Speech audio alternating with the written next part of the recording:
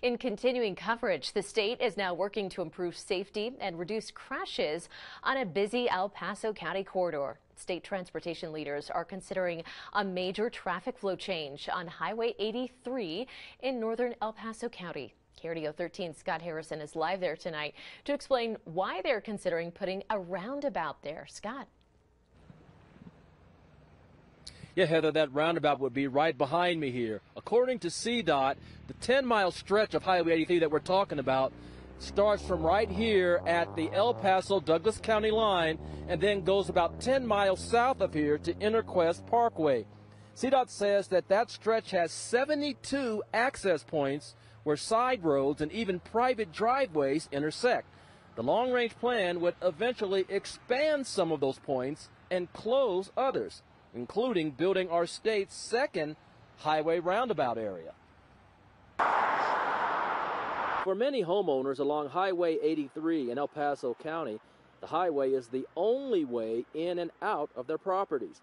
But several neighbors say that they're open to using or finding detours if it improves traffic safety. It seems like weekly we're seeing car accidents.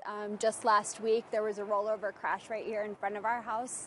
So I think safety is a huge concern, and anything that they could do to improve it would be helpful to everyone. You know, if it's not at my cost, because I have a driveway entrance that works very well, and, we're cautious anytime that we leave it on the highway.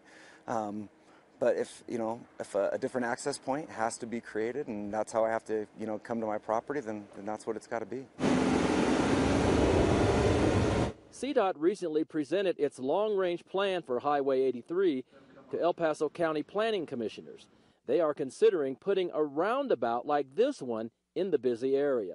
It's one strategy the agency wants to use to slow traffic down and address speeding, which is considered the top safety concern. We have a lot of two-way stops. Do those become roundabouts? Do those become signalized intersections in the future? So we looked at, where do we add turn lanes, where those needed. So it's a pretty comprehensive look at the corridor and what it needs. So. And there's no timetable yet for when these changes could be coming to Highway 83. We're live at the El Paso-Douglas County line. Scott Harrison, KRDO 13.